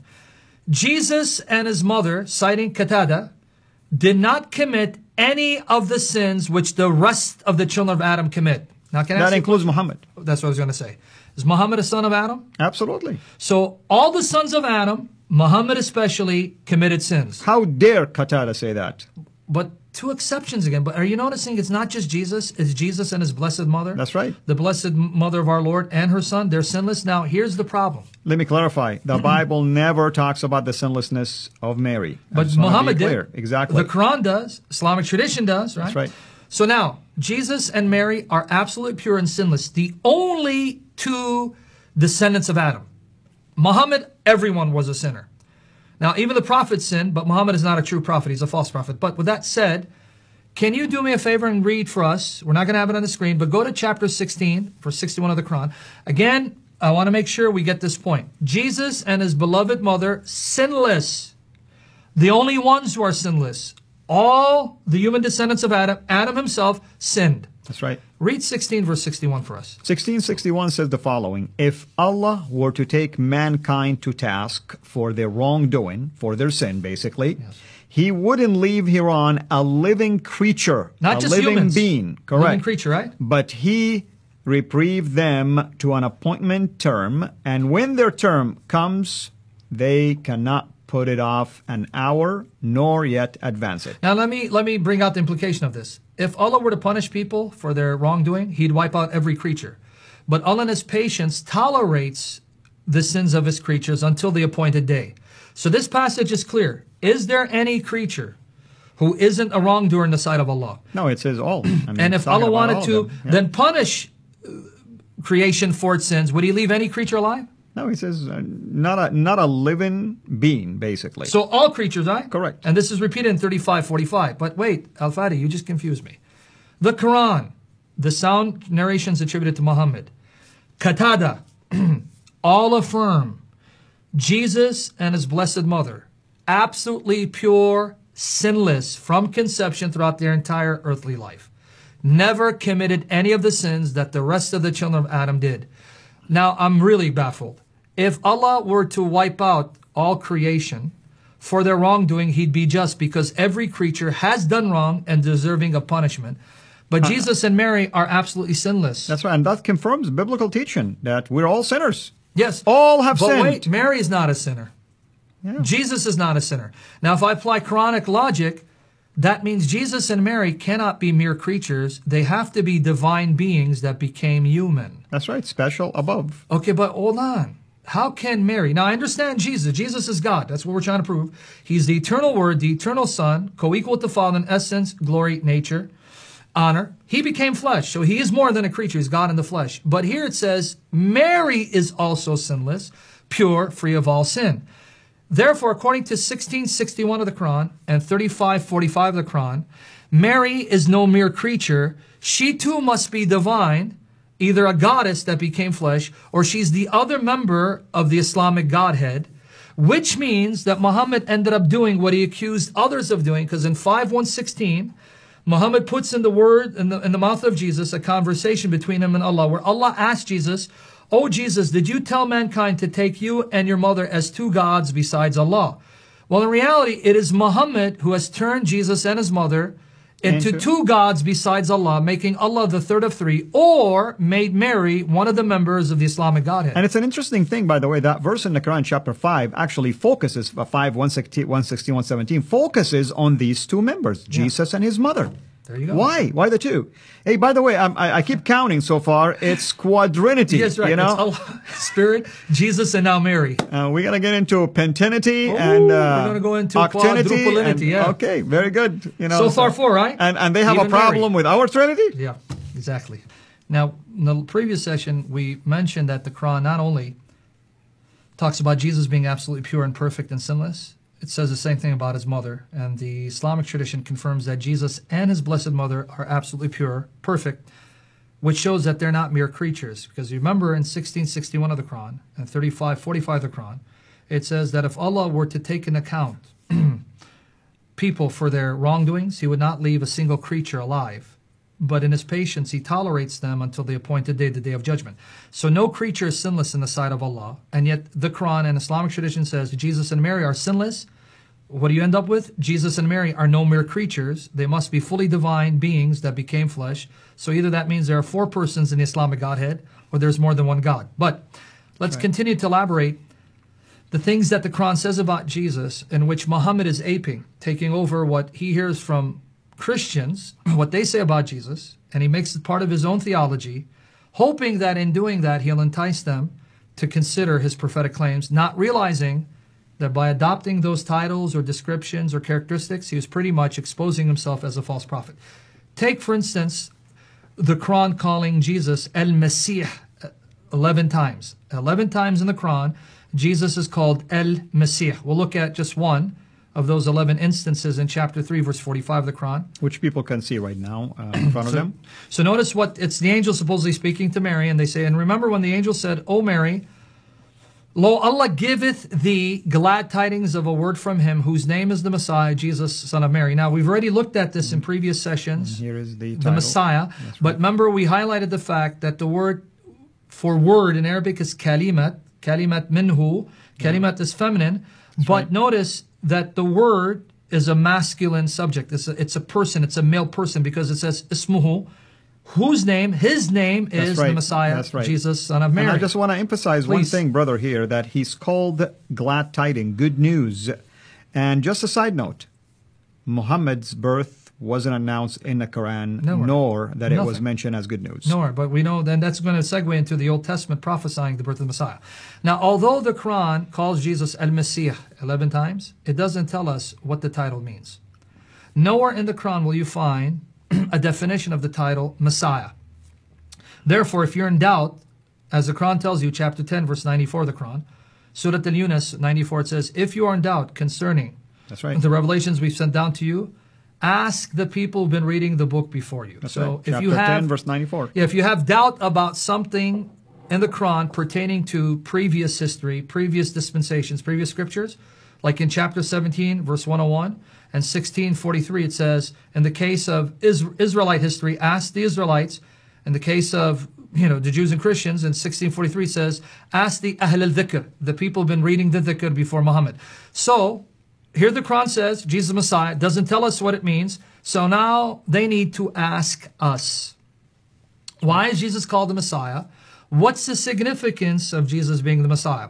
Well, when we go to the scriptures, God's true word, the Holy Bible, we see that the prophets, centuries before the birth of our Lord and Savior Jesus Christ, announced the coming of the Messiah. And this messianic figure is not a mere man. He is a human being, a physical descendant of David, because the promise of Messiah was given to David and his line. But he's more than that. He's God in the flesh. And let's prove it. I'm going to be reading passages from the scriptures. I'm going to go to Isaiah 9, 6 to 7, which is clearly... I'm going to write it down for people. Isaiah 9. 6 to 7. Clearly a messianic prophecy, right? For unto us a child is born. Notice the language. Unto us a son is given. And by the way, in Isaiah 9, 1 and 2, it says this is going to take place around Galilee of the nations, Galilee of the Gentiles, by the way of the sea, by the Jordan, the Sea of Jordan. A great light has dawned to those who are in darkness. Where? Galilee of the Gentiles. Don't forget, Galilee. Amen. And if we can show the slide, by the way, that I had last, I'm writing down these references right there. Yes, Isaiah 9, 6 to 7, All right. with 1 and 2. Now, for unto us a child is born, unto us a son is given, and the government shall be upon his shoulder, and his name shall be called Wonderful Counselor. This child born, his name is Wonderful Counselor, the Mighty God, El exactly. Gibor. That's right. The everlasting Father, the Father of eternity, the Prince of Peace, and of the increase of his government and peace there shall be no end. So his government never ends. Upon the throne of David, that's why it's messianic. It's a promise that this child will sit on David's throne.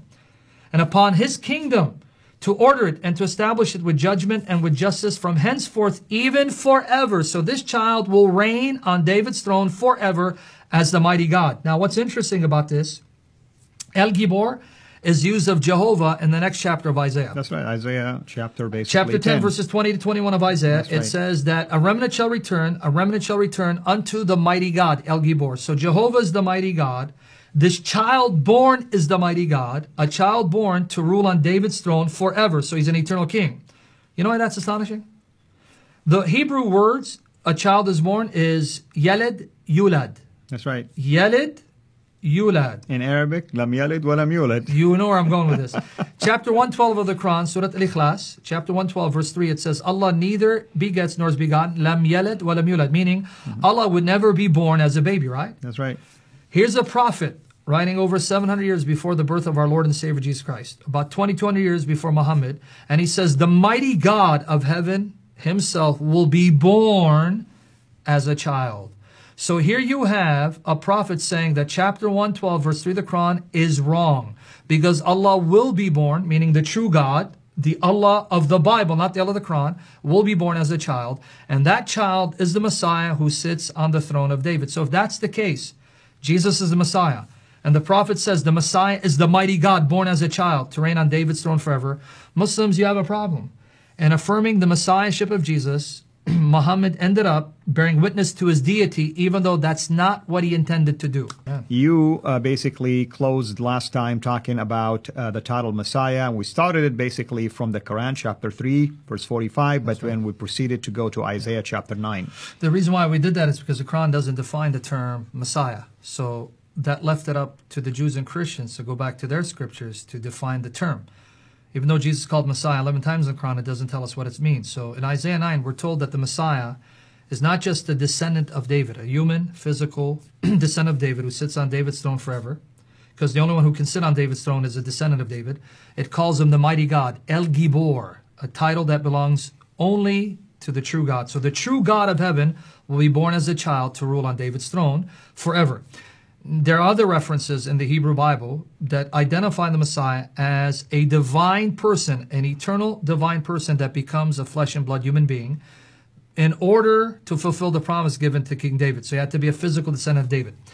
We're going to go to Daniel 7, 13 and 14, and we're going to see what our Lord Jesus does with these passages. Daniel 7, 13 and 14 is the next passage. And I'm going to write it down also on my slides for people. Daniel so they can look at it. 7, 13 and 14. That's right. I saw in the night visions. Now, by the way, Daniel prophesied nearly 600 years before the birth of Jesus Christ, and he did so in the power of the Holy Spirit. I saw in the night visions, and behold, one like the Son of Man. Pay attention. One that resembled the Son of Man, meaning looked human, had a human appearance. Came with the clouds of heaven. So he's riding the clouds of heaven. And came to the Ancient of Days. Notice there are two figures. The Son of Man rides the clouds approaching the Ancient of Days. The New Testament will identify the Ancient of Days as God the Father. So the Son of Man is not the Ancient of Days. He approaches him.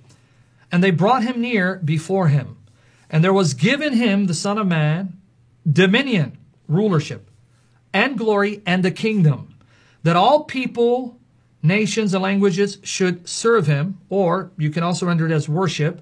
His dominion, his rulership, his sovereignty is an everlasting dominion, which shall not pass away, and his kingdom that which shall not be destroyed. So like Isaiah 9, this Son of Man figure is an eternal king with an eternal kingdom that can never be destroyed. And he's worshipped by people. By not just some, it says all people, nations, and languages. That means all the Muslim nations, all the Muslim peoples, the whole world must serve and worship this divine being who appears as a man, who rules over them forever. This is Daniel 7. Especially if you connect it to Book of Revelation, it becomes even clearer who's being worshipped. Yeah, we know that's the Son of Man, Jesus. But I want you to see, this is Old Testament, though. I don't want the Muslims saying, well, that's your New Testament scriptures. It's corrupted. It disagrees with the Old Testament. These are Old Testament prophets. But wait, I thought the Son of Man means that Jesus is just a human. Well, it is true. It means he's human, but it means he's more than human. He's God appearing in human flesh. That's right. That's what Daniel says. That's why it says one like the Son of Man, meaning although he's human, he's more than that. He's an eternal king who is fully divine, who is worthy of all worship because he rules forever. That's right. In order for him to rule forever, that means he lives forever. So like Isaiah 9, this being is fully divine. The child in Isaiah 9 who is born to rule on David's throne, the mighty God, this one rides the cloud, something that only God does, is worshipped by all nations and rules forever. Amen. Now, let's see what our Lord did with this prophecy, but I'm going to look at one more. Psalm 110, verse 1, written about 1,000 years before our Lord Jesus' birth. Psalm 110, verse 1. This is a prophecy by King David, inspired through him by the Spirit. The Holy Spirit revealed this to him. That's right. So a Psalm of David. Yahovah, the Lord said unto my Lord, Ladoni. Yahovah, Neom Yahovah, Ladoni. Jehovah said to my Lord, sit thou at my right hand until I might make thine enemies thy footstool. Now, according to the Psalms, Jehovah sits enthroned in heaven. And I'll give the references. We won't look at it. That's right. Psalm 2, verse 4. Jehovah is enthroned in heaven. That's right. Psalm 11, verse 4. Jehovah's throne is in heaven. Psalm 103, 19. Jehovah's throne is in heaven, from which he rules over the entire earth, the kingdoms of the earth. So these three Psalms, Psalm 2, 4, Psalm 11, 4, Psalm 103, 19 says that Jehovah's throne is in heaven, and from that throne he rules over all creation, especially the earth. For David's Lord to sit at God's right hand, that means David's Lord is a co-occupant with Jehovah of the same heavenly throne. In other words, if Jehovah's on the throne in heaven and David's Lord is sitting with him at his right hand, that means David's Lord is sitting with Jehovah on the throne in heaven, but David's Lord can only sit on the throne of Jehovah if he too is Jehovah, one with Jehovah. In other words, this opens up the door to a divine plurality, a plurality of persons in the essence of Jehovah, right? That's where the word ahad actually comes in handy. That's right, exactly. And hopefully we're going to unpack that as well. So notice what these three prophecies say. David's Lord is a divine person, a co-occupant of God's heavenly throne. The Son of Man that Daniel sees rides a cloud, something that only God does. He reigns forever and is worshipped by all nations, showing that he's truly divine. The child of Isaiah 9 who is born sits on David's throne. He's the mighty God. So three different prophecies by three different prophets, all of whom affirm that this one who sits on the throne, the Messiah, is not just a human being, flesh and blood human being born, but he's also God in the flesh, distinct from God, and reigns with God forever and ever. And not only that, brother, I mean, I'm sure you're going to probably touch on it. If we go to Psalm 110:1, our Lord used this And to that's where we're prove going, yes. his, That's his divinity. That's why now I want to show you what Jesus and the New Testament writers do with these prophecies. So don't forget the Son of Man who rides the clouds, David's Lord who sits on God's right hand. And maybe we should stop right here because we want to pick it up in another session where we talk about how Jesus now unpacked all of this so that it becomes even clearer that Jesus used all of these fabulous passages that you have just referenced to reveal his divinity. Because we want our Muslim friends to see that Jesus himself did acknowledge his divinity. Because this is their argument, as you know, that Jesus never said that he is God, as if he has to say, I am God, worship me. That's right. So, Sam, in the last couple of sessions, you've been really unpacking the title Messiah, Yes. or the Messiah, as mentioned of Jesus in the Quran, and showing how that will be a devastating, It is. actually, title. Annihilation. Because it elevates the status of Jesus automatically if we were to rely on the Old Testament alone, not to mention, of course, the Bible in general. Yeah. So now I want to further confirm that when the Quran says Jesus is the Messiah, without explaining it, that means the Muslims have no choice but to go to the previous scriptures to find out what it means. And we said that to be the Messiah means you have to be a king from the line of David, who's God in the flesh. Let me just look at two references from the New Testament to show that even the Jews knew Messiah is a king. So he's not just a prophet. Here, Luke 23, 2-3. Luke 23, 2-3, it says, and they began to accuse him, saying, we found this fellow perverting the nation, meaning Jesus, and forbidding to give tribute to Caesar, saying that he himself is Christ, a king. So to claim to be Christ is to claim to be a king. And Pilate asked Jesus, saying, art thou the king of the Jews? And he answered him and said, thou sayest this. You even say it. And this is again confirmed in John 19:12. John 19:12. And from thenceforth Pilate sought to release him, but the Jews cried out, saying, if thou let this man go, thou art not Caesar's friend. Whosoever maketh himself a king speaketh against Caesar. See, he claims to be Christ. He makes himself a king. And you know that if he's going to make himself a king, he's opposing Caesar, so you got to punish them, right? So clearly, Old, New Testaments agree. Messiah is the king. New Testament says Jesus Messiah. The Quran agrees. Therefore, the Muslims cannot escape the fact that by acknowledging Jesus is Messiah, they're acknowledging Jesus is king.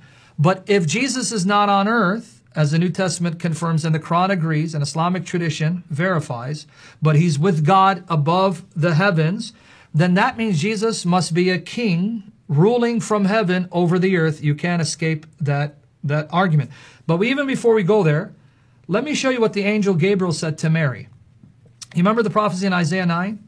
That's right. It says in Isaiah 9, verse 1-2, a great light will shine from Galilee of the nations, and that great light will be a child born, a son given to reign on David's throne, who is the mighty God, right? That's right. Now here's what's ironic. Muslims say that the angel Gabriel came to Muhammad. Yet the message of Gabriel about Jesus to Muhammad contradicts the message this Gabriel gave to Mary. So not only do you have in the Quran a counterfeit God, a counterfeit Jesus, a counterfeit spirit, you even have a counterfeit Gabriel. It's not the real McCoy. That's right. Because let's see what the real Gabriel said to Mary. Luke 1, 26-33. Luke 1, 26-33. Remember the language. Galilee of the nations, a great light. Great. Child born, son given, sits on the throne of David. And in the 6th month, the angel Gabriel was sent from God unto a city of Galilee, named Nazareth, to a virgin espoused to a man whose name was Joseph of the house of David. The prophecy in Isaiah 9 says he'll sit on the throne of David. And the virgin's name was Mary. And the angel came in unto her and said, hail, thou that art highly favored. The Lord is with thee. The Lord is with you.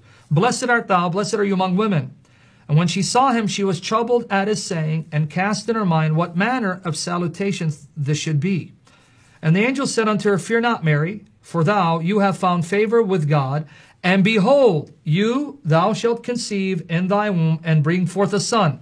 Unto us a child is born, a son is given. You will bring forth a son, and shalt call his name Jesus. He shall be great, a great light from Galilee. Where's this? Galilee. And shall be called the Son of the Highest. And the Lord God shall give unto him the throne of his father David. Isaiah 9:7 says, he will sit on David's throne, and he shall reign over the house of Jacob forever, and his kingdom there shall be no end. You can't get any clearer than this. That's right. Old Testament, New Testament agree. Messiah is the Son of God, a child born, the mighty God in the flesh, sitting on David's throne, ruling it forever.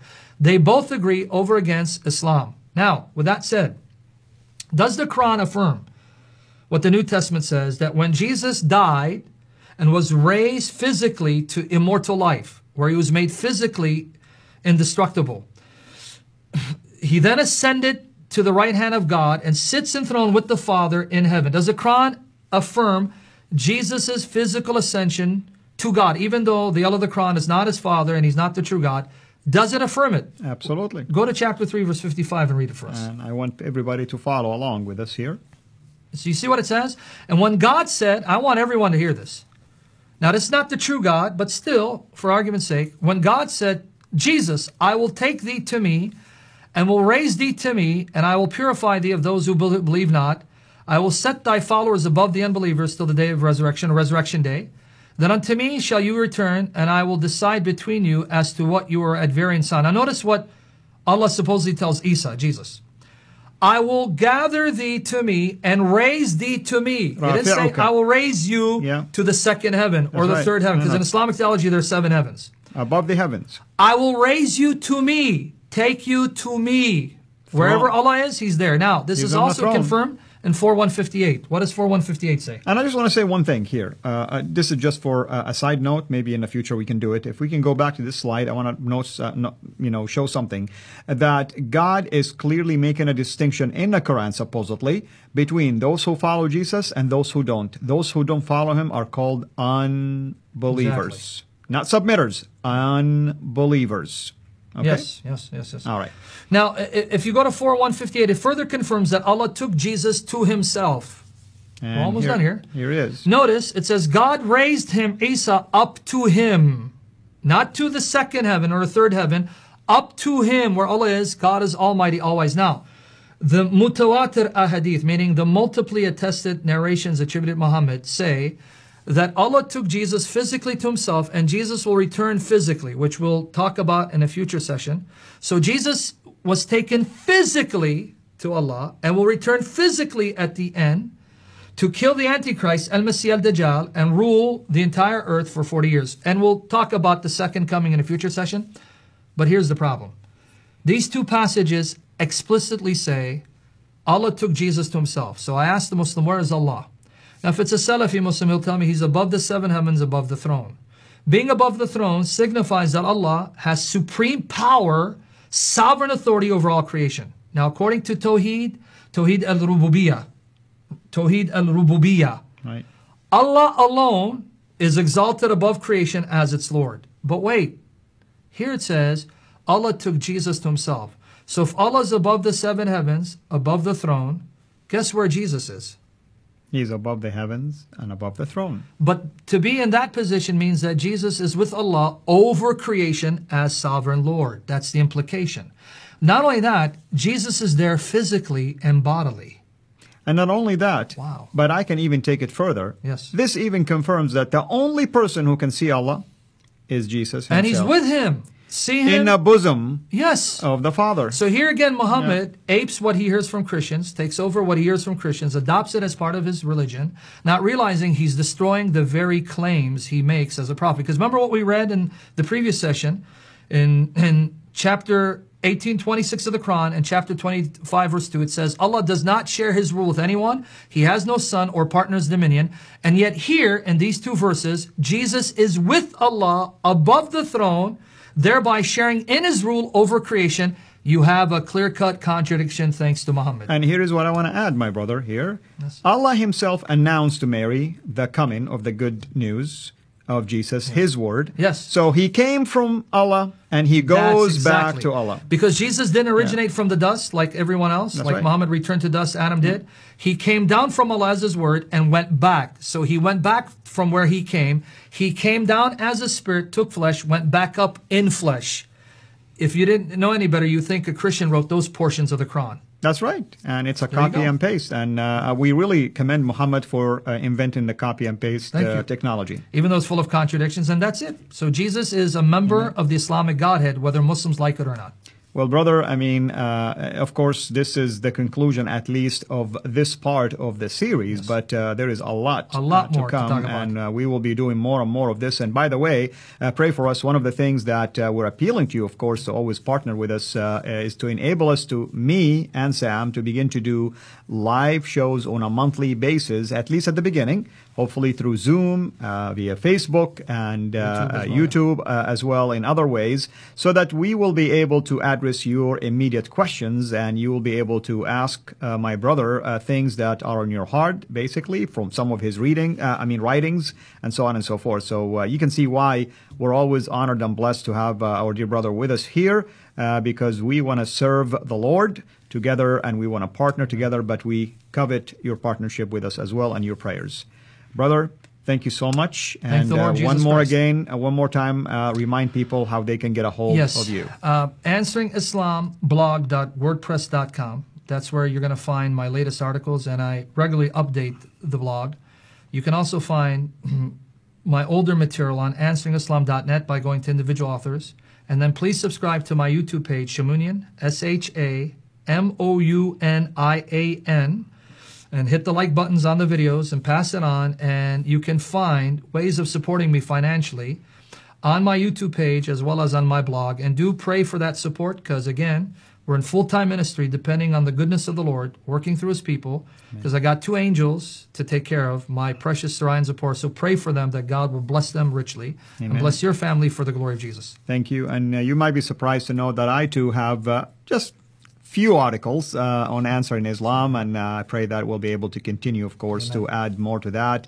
I love to do a lot of videos, because to me, I feel like, talking it out and expressing it, delivers the message a lot faster, at least from my perspective. So remember also to go to my YouTube channel, Cira International, become a subscriber, and also we encourage you to prayerfully consider to become a Patreon patron and give to our ministries, mine or Sam's, as little as $1 sometimes, could be more than enough, basically, if many of you will do that.